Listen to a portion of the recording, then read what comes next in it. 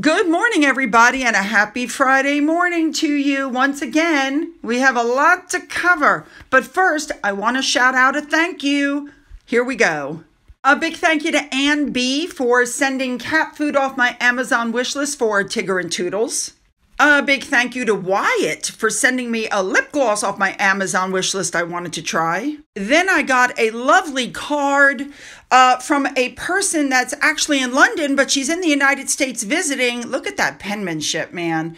And she bought stuff for me at Buckingham Palace, and so she sent it over. The butter cookies, which, by the way, oh my God, they're like addictive. You can't stop eating them. The Buckingham Palace shower cap.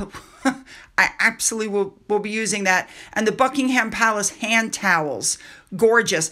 And yes, I will be taking, as you requested, the thing that you put in the envelope to my local house of worship. And thank you.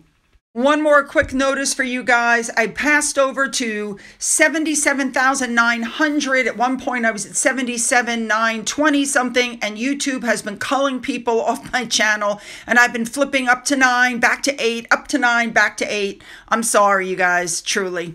All right, let's move on now. Now, really quickly, I'm going to go back and do a quick rundown on what happened last year when Harry and Meghan had their, and I'm air quoting, their card chase, because there might be some details that you have forgotten, or maybe there's something that you missed.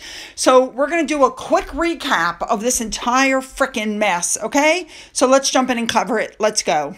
Remember, Meghan was there to pick up some award that her friend Glo was giving her. And even though they were staying at a place that was literally 5 minutes away, just a few blocks over, they decided that they were going to drive around because they didn't want people to know where they were staying. Omid Scobie, of course, comes out in their defense. It was a terrifying car chase.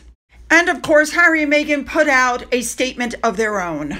Well, it didn't take long for the pictures to come out, and the first thing I noticed is that in every single picture, Meghan is smiling like the cat that ate the canary. And that's because, in my opinion, this was a complete setup. The only person who didn't seem to be in on the joke was Harry. Harry looks absolutely stricken and in distress in every picture. Personally, I believe they were totally screwing with Harry's head. It wasn't long before Omid Scobie and Richard Eden then struck out, saying that the royal family hadn't been in touch with Harry and Meghan. How they would know that, no idea. People on Twitter brought up the fact that this was going on while Harry and Meghan are suing for their security. It was not long after that the police actually came out and said that it was not a catastrophic chase. You guys, there's cameras on every corner. There's a reason why they call it gridlock traffic. At some point, somebody found the taxi driver, and he spoke out and said that they were only in his cab for 10 minutes and there was no chase. She was actually caught on street cam getting into the taxi. She was not at the police station. Then the mayor came out with a statement. I would find it hard to believe that there was a 2-hour high-speed chase. So it's pretty obvious the mayor didn't believe them. And then Harry and Meghan's people put out a notice. They didn't want any pictures put out anywhere. They're trying to control the narrative.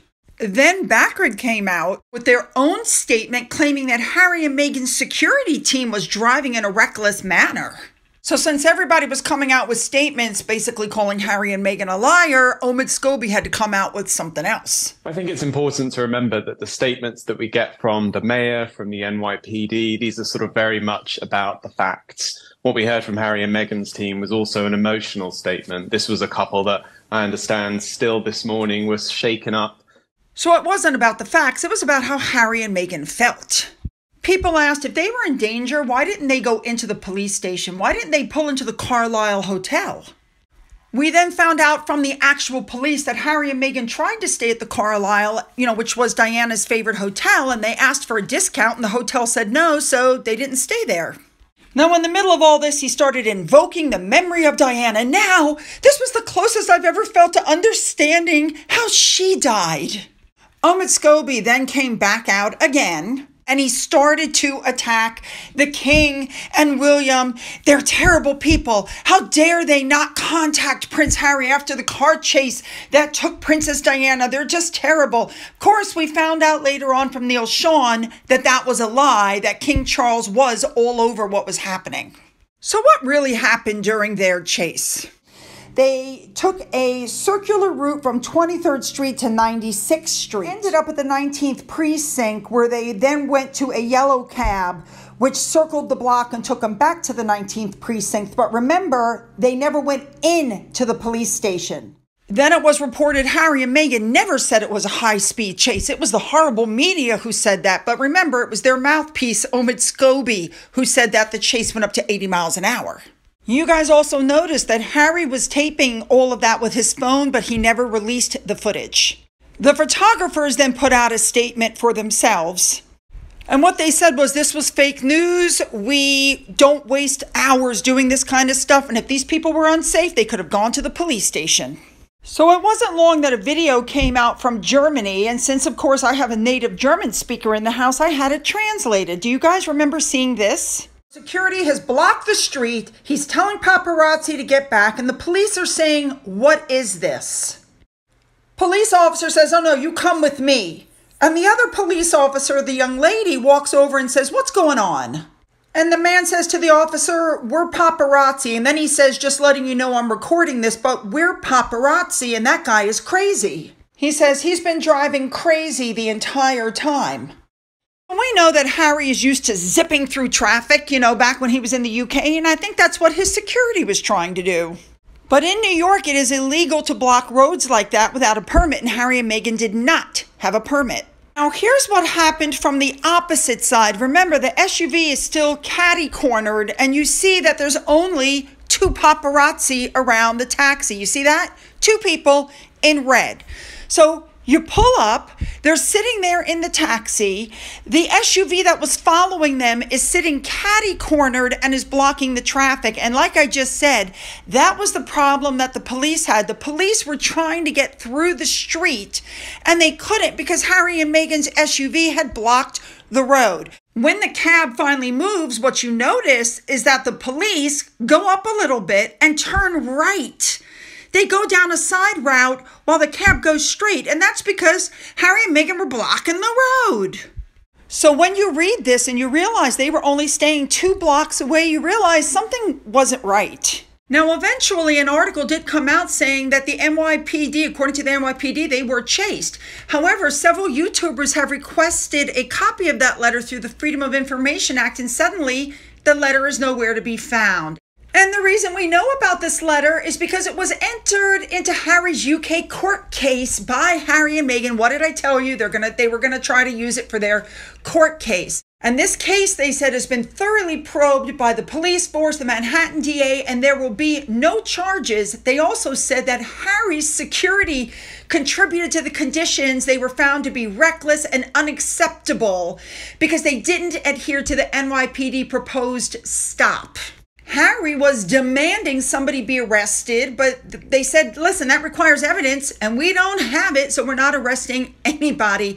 But the official letter was sent to the Metropolitan Police of London in September by the NYPD because they wanted the London High Court to consider it. So if anything, that just tells you this was a complete setup, as I said it was. Now, how does this go into today's case? Despite the fact that it really upset a lot of New Yorkers and wasted police resources, apparently since Harry is going back to New York in September, he's going to be receiving additional security because of the supposed catastrophic, car chase. Who do you think is going to be paying for that? I believe it's New Yorkers. If Harry wants extra protection, why isn't Harry paying for that extra protection himself? He and Meghan have made over $60 million in the last few years. Why aren't they paying for it? Why does New York have to pay for it? I mean, let's be honest though, NYPD did say that for future visits, they were going to give extra security for Harry and Meghan at the cost of the taxpayers. That just seems so unfair. And we all know why he's going there. He's going there because he's trying to force a meeting with William, which, come to find out, isn't going to happen. William, we found out, was not due to attend the event because there's other things going on. Now, and of course, they're saying there's going to be speculation he pulled out because of Harry, but that's not true. He was never supposed to be there. So, Harry's wasted his time. You know, these articles really get me, that now they're not going to have an awkward run-in. They wouldn't have had a run-in at all. William was going to be at one specific hotel, and then he was going to be at the Earthshot Prize, and then he would have flown home. Harry is the one that would have had an awkward run-in, because I guarantee you people would have come out in droves to see William. I don't believe they would come out in droves to see Harry. That's just my personal opinion. Now, there is no royal family video today due to lack of content. So there are 3 videos, but none of them are royal family. So hit the like and the subscribe button. I know. Then go down into the description box and hit the link to follow me over to video 2. Let's go.